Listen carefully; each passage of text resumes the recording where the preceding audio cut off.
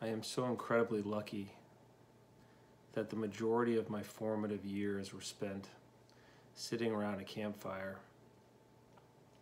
listening to stories told by many visitors to our camp on Newfound Lake, but most importantly, listening to the stories of my grandfather.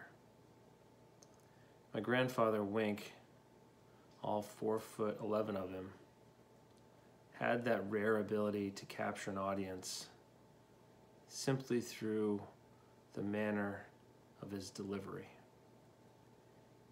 He told stories in a way that anyone within earshot found themselves drawn in, not because of how loud they were or how intense, but purely because of the emotion behind them.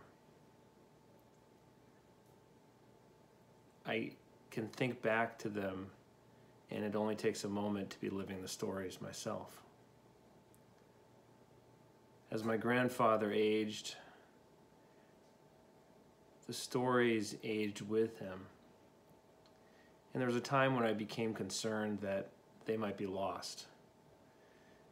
And so I did my best, I would say a poor man's effort, to capture some of the magic from around the campfire by putting them down into paper.